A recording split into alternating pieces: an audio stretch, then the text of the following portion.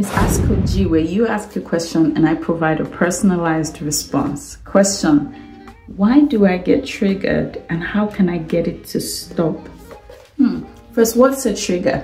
A trigger is when you experience an emotional reaction to an event. So perhaps something happens now and it evokes feelings that take you back to an event that may have occurred in the past, bringing up those feelings that occurred back then. A trigger can be internal or external, and it is often the case that the feelings that come up have more to do with what's going on inside of us than the event that elicited that strong emotional response.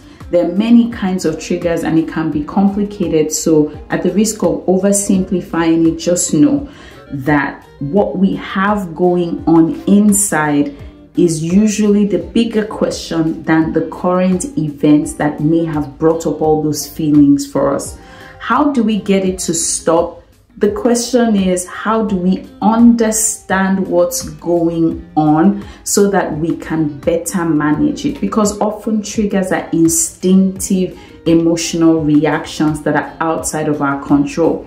Responding to ourselves with kindness and compassion, turning inwards and getting curious about what's going on with us that is evoking such a strong feeling is a more helpful response than turning on the person that may have elicited or evoked that response. I hope you found this helpful. Remember, if you have a question, all you have to do is hashtag AskCoachG or go in the village square, in the virtual village. It is my pleasure to help you on your journey to becoming the improved version of yourself that you desire and deserve to be.